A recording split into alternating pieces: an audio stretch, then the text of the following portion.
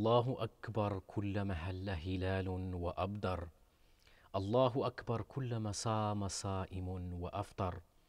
الله أكبر كلما تراكم سحاب وأمطر. الله أكبر كلما نبت نبات وأزهر. الله أكبر كلما طعم القانع والمأثر. الله أكبر كلما صلى مصل وكبر. الله أكبر كبيرا والحمد لله كثيرا وسبحان الله بكرة وأصيلا. Assalamu alaikum wa rahmatullahi ta'ala wa barakatuh. Greetings of peace, mercy, and blessings, everyone. Thank you for watching Al-Habra Studio Foundation. This is Aziz Live 360. Subhanallah, there is always something new happening around us. There is COVID, there is Russia-Ukraine situation, there is high prices of living, long hours of work, family and community commitments, etc.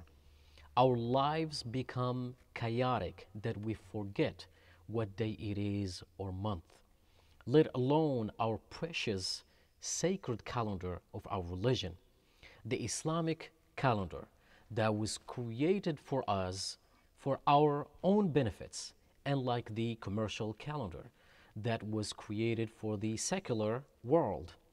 This calendar was created by the marketing companies. You have Valentine's Day, St. Patrick's Day, this day and that day, Mother's Day, Father's Day, although we have Mother's Day and Father's Day every day, Paul's Day, etc. The secular calendar is designed to suck the life out of you by spending money on things that Jesus, for example, may the peace and blessings of Allah subhanahu wa ta'ala be upon him, never celebrated. But the sacred calendar that Allah subhanahu wa ta'ala and his messenger, may the peace and blessings be upon him, made for us is for our benefits. It's a calendar that is unique and changes all the times. Ramadan, for example, comes during the summer, the winter, the spring, and the fall. 5 years from now, Ramadan, inshallah, is going to be in the winter, the easy days. So that brings us to the night of half of Sha'ban, Laylatul Nisf min Sha'ban.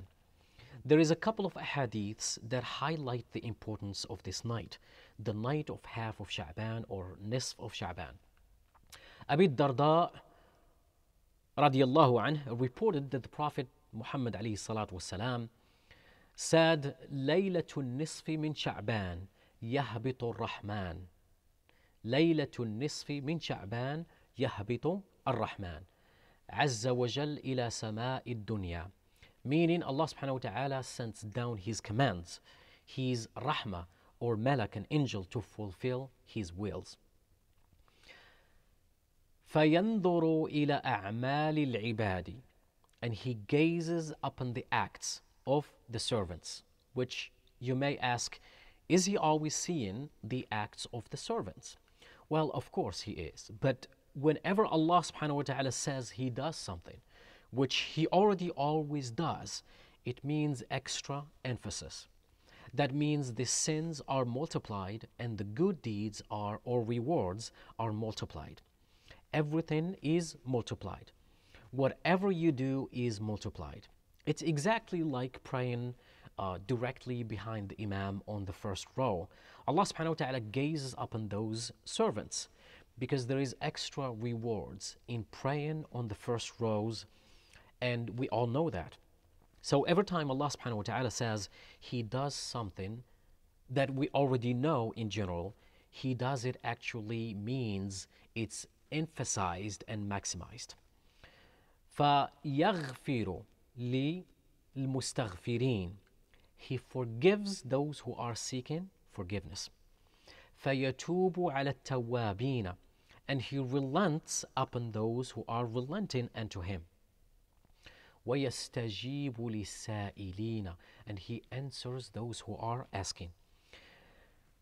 وَيُكْفِي الْمُتَوَكِّلِينَ.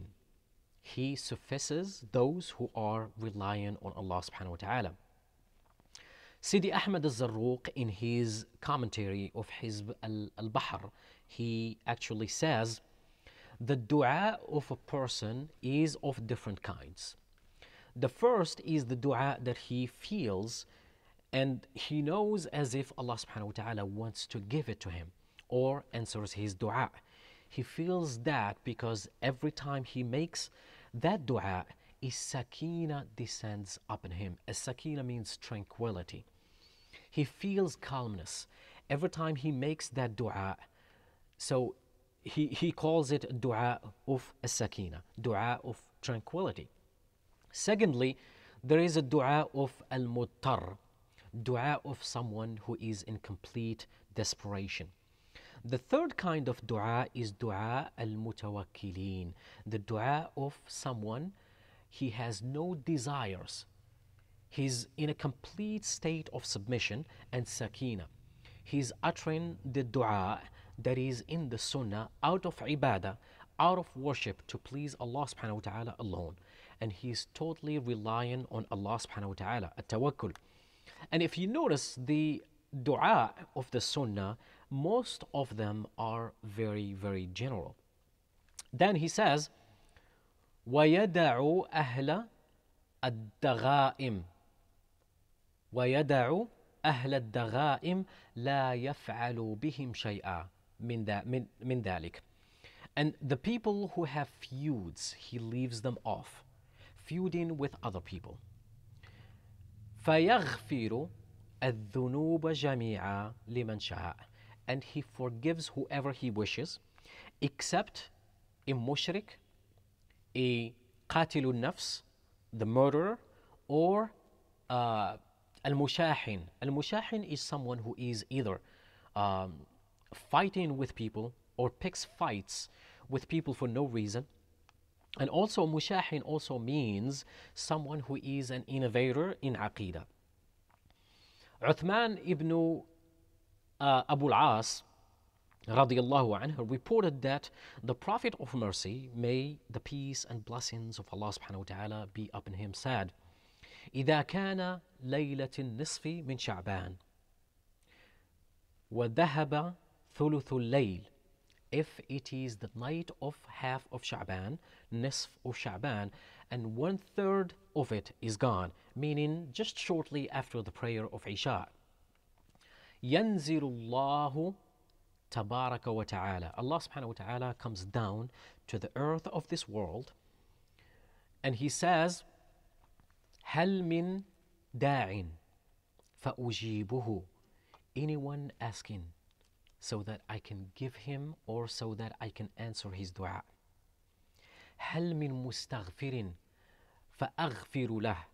Is there anyone seeking forgiveness? I'll forgive him. هل من تائب فأتوب عليه. Anyone seeking relentlessness so that I may relent unto him. Meaning anyone trying to draw near to me away from sins. That's our repentance to Allah subhanahu wa ta'ala. And the tawbah of Allah subhanahu wa ta'ala is when he gives us the tawfiq to do so, when he guides us to do the tawbah. فَيَغْفِرُ لِلْمُؤْمِنِينَ إِلَّا.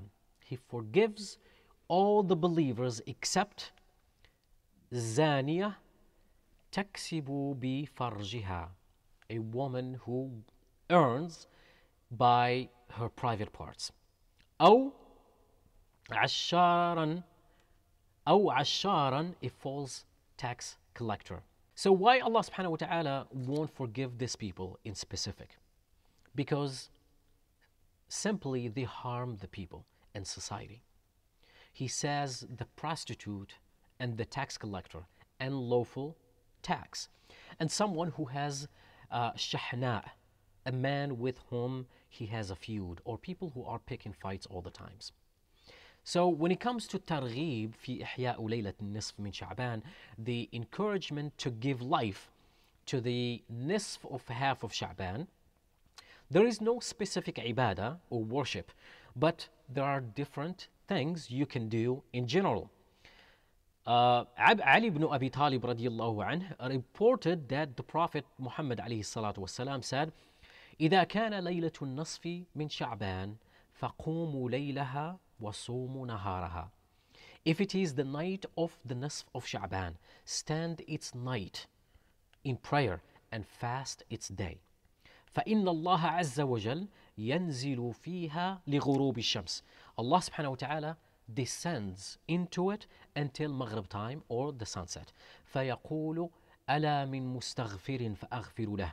Is there anyone seeking forgiveness so that I can forgive him? ألا من مسترزق فأرزقه. Is there anyone seeking the rizq so that I can make him wealthy? ألا من مبتلى فأعافيه. Is there anyone tested with trials and tribulation so that I can relieve it for him? ألا كذا حتى يطلع الفجر. Is there anyone like this or that until the dawn time comes? أخرجه ابن ماجه في سننه والإمام البيهقي في شعب الإيمان. The next hadith is the أصبهاني في الترغيب عن معاذ بن جبل رضي الله عنه قال: قال رسول الله صلى الله عليه وسلم: من أحيا الليالي الخمس وجبت له الجنة ليلة التروية وليلة النصف من شعبان. Whoever gives life to the 5 nights, he's guaranteed paradise. The first of Rajab, the night of the 2 Eids, and that's 3, the night of Nisf of Sha'ban, that's 4, and the night of the power, which is the night of Laylatul Qadr, and that's 5. إحياء الليل من الليالي simply means all forms of good deeds, whether it's sadaqah, prayer, dua, tasbih, reading the Quran, all forms of getting closer to Allah subhanahu wa ta'ala. Allah subhanahu wa ta'ala says in the Quran, Bismillahir Rahmanir Rahim, بعد أعوذ بالله من الشيطان الرجيم حاميم والكتاب المبين إنا أنزلناه في ليلة مباركة. Now it says الليل أي ليلة لما الليل عوضا عن النهار وليلة من. When it comes to layl, to the night, الليل محل السكون والهدوء والطمأنينة. The night is when you have the tranquility, when you have calmness and security. Allah subhanahu wa ta'ala says about the layl or the night, بسم الله الرحمن الرحيم بعد أعوذ بالله من الشيطان الرجيم إن ناشئة الليل هي أشد وطئا. Indeed, the hours of the night are more effective for concurrence of heart and tongue and more suitable for words, or in other words, dua. وأي ليلة مباركة. Is it ليلة القدر؟ إن أنزلناه في ليلة القدر. هل هناك اشتباك or اشتباه بين ليلة القدر وليلة النصف من شعبان? Is there a link between ليلة القدر, the power, the night of power, or the night of the Nisf of Sha'ban? So ليلة النصف من شعبان ليلة مباركة، ليلة البراءة وليلة الرحمة. The night of Nisf of Sha'ban, it's a blessed night. It's the night of rahmah, of mercy. إن أنزلناه في ليلة مباركة. Ha mean by the clear book, indeed we sent it down during a blessed night. Indeed we were to warn mankind. So Sha'ban is very significant for many reasons. Beside being the time that Muslims start getting ready for the month of Ramadan, it was also in the middle of the month of Sha'ban or Nisf of Sha'ban when Muslims believed that Allah subhanahu wa ta'ala ordered the Prophet Muhammad alayhi salatu wasalam to change the Qibla or the direction towards which Muslims face when they pray, from Al-Aqsa Masjid in Jerusalem to the Holy Kaaba in Mecca. Al-Aqsa Mosque had been the Qibla for 13 years in Mecca, and for nearly 18 months after the Prophet Muhammad ﷺ migrated to Medina. So verses from the Quran were revealed to the Prophet Muhammad ﷺ, instructing him and all Muslims to turn towards the Kaaba in Mecca when they pray. Most interpretations date this incident to the middle of the month of Sha'ban, Nisf of Sha'ban. And traditions of the Prophet Muhammad ﷺ show that it is recommended to fast this Nisf or half of Sha'ban. May Allah subhanahu wa ta'ala give us tawfiq to do good deeds and to fast in this day, inshallah. جزاكم الله خيرا. Wassalamu alaikum wa rahmatullahi ta'ala wa barakatuh. Greetings of peace, mercy, and blessings, everyone.